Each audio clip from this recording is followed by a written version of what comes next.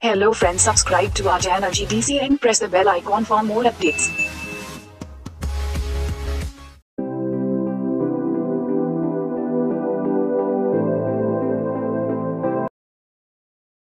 Hello friends, welcome back again to the GDC YouTube channel.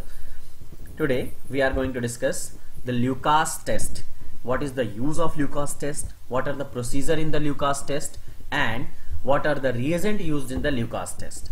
So basically 𝘂𝙎𝙎 test is the test which identify or differentiate primary, secondary and tertiary aliphatic alcohols.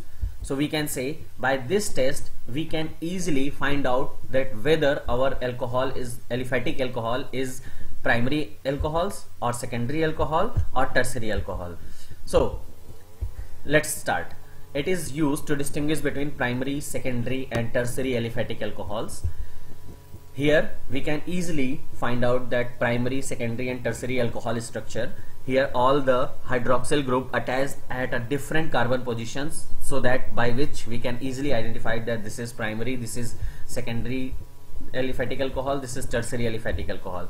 And what is the reagent used in the 𝘂𝙎𝙎 test? So in the 𝘂𝙎𝙎 test, 𝘂𝙎𝙎 reagent used, that is the anhydrous zinc chloride in concentrated hydrochloric acid. Means anhydrous zinc chloride when additively add with the concentrated hydrochloric acid, this reagent combinedly known as the 𝘂𝙎𝙎 reagent.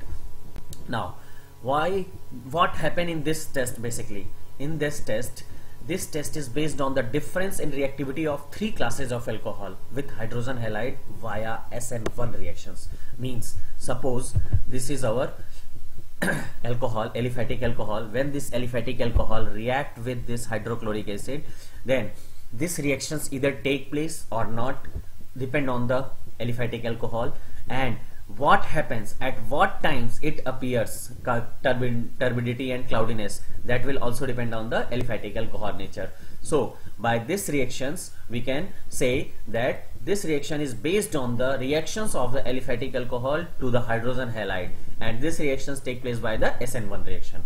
Now what is the role of zinc chloride? Zinc chloride here act as a catalyst in these reactions, and zinc chloride attack on the oxygen of alcohol to weaken the CO bond. Means zinc chloride we can make weak the carbon and oxygen bond of the alcohol. This leads to the completions of the reactions. If tertiary alcohol is there, that will give the immediate reactions. Secondary alcohol takes 6 to 7 minutes, but in primary alcohols it will take more and more times. So on the basis of time we can say that this is the primary alcohol or secondary or tertiary alcohols. So let's start one by one.